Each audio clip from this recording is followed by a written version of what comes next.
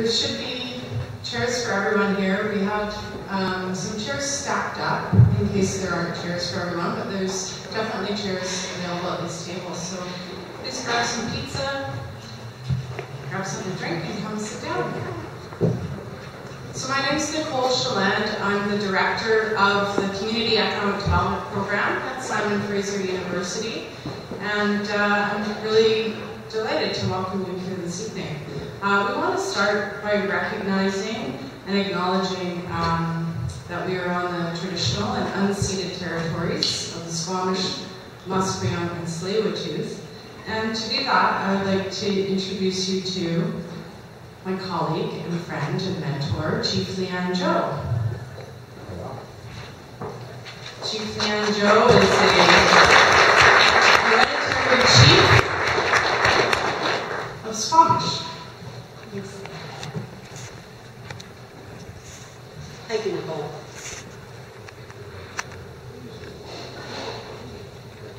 To start this evening, I'm going to do a little bit of a more traditional welcome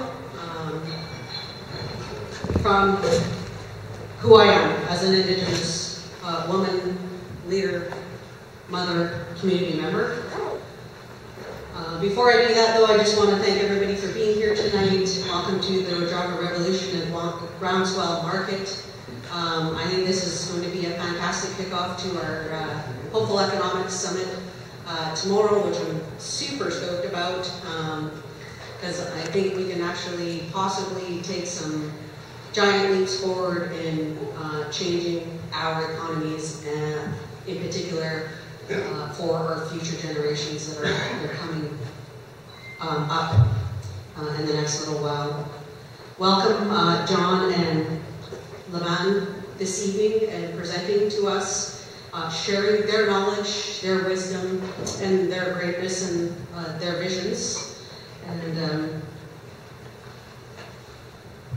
so this is the way if I was to be in my community and do a welcome, I would introduce myself. Okay, there you go. My traditional name is Sxwpilemaat Siyam. Sxwpilemaat is the name that I carry, my traditional name in my family.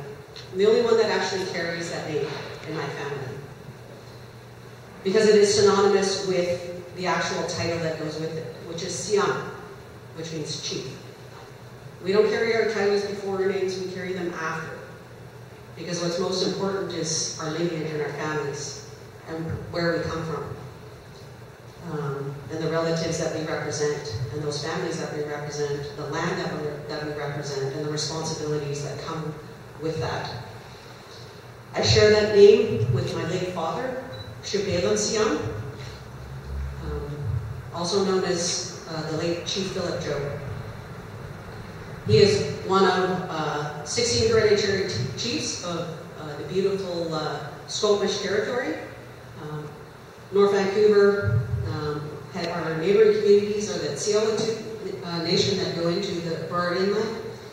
And our other family relatives are the Musqueam people heading towards UBC. You are the unceded territories of the Squamish people and the Musqueam people and the Siyam people. We resided here for time immemorial. We used these lands for hunting, gathering. We lived here and practiced all of our culture, traditions, and ways of being on this land. And that tells you a lot about who we are.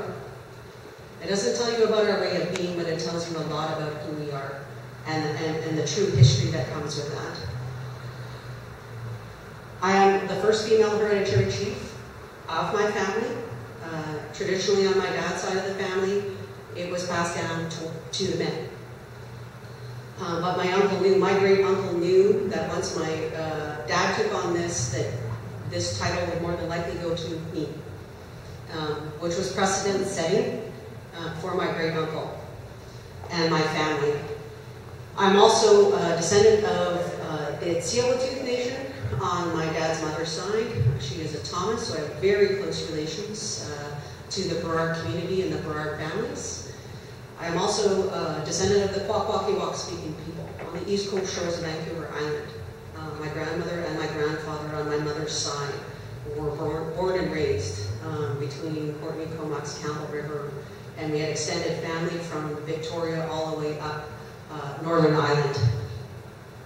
So the reason I share this with you is not only to share, most importantly, to share the lineage, but you understand the diversity of who I am, the language that I speak, the land that I reside on, and my accountability and responsibility for all of those families, all of that land, all of the resources, and what we do with it. And this is why I'm so passionate about the work that SFU is doing in bringing and recognizing that we're in the unceded territories of our community. I'm also a recent graduate of the SFU CED program. I graduated in 2016, and it really shifted my being in this world, right? I always had my Indigenous lens, my traditions, understanding of where I came from. But through the program, it allowed me to see how can I bring that even further beyond just my knowing, but for the rest of the Canada to understand and respect that as well. I never understood that. My father always talked about tripartite government in his time, because that was taught to him by his ancestors. And I really get now not the importance of it, not on just a political scale, but at every level in which we be on these lands in this great country that we call Canada. And First Nations people have a key role, a very integral role, and we can achieve that together through relationship and reconciliation. I will close with the beauty of tonight and what is going to be shared through this wisdom and experiences and storytelling. There's commonalities, and that's I see that greatly, and that's very similar to what First Nations wants. And that's self-governance, self-determination, self-reliance, autonomy. We want to be on an equal playing field with every other person in this country, right? Not be as second-class or third-class citizens of this country. And again, that goes hand in hand with the teachings that my great parents have embedded in me. And I hope that my passion through when I speak will resonate with you and also resonate with the sharings of the stories that you're going to be hearing tonight, and see that we're not so different, that around the world these are the exact same things that the people of this country want to hear as well. So I close with that. Thank you very much, and I'm looking forward to some great storytelling coming up soon. Those are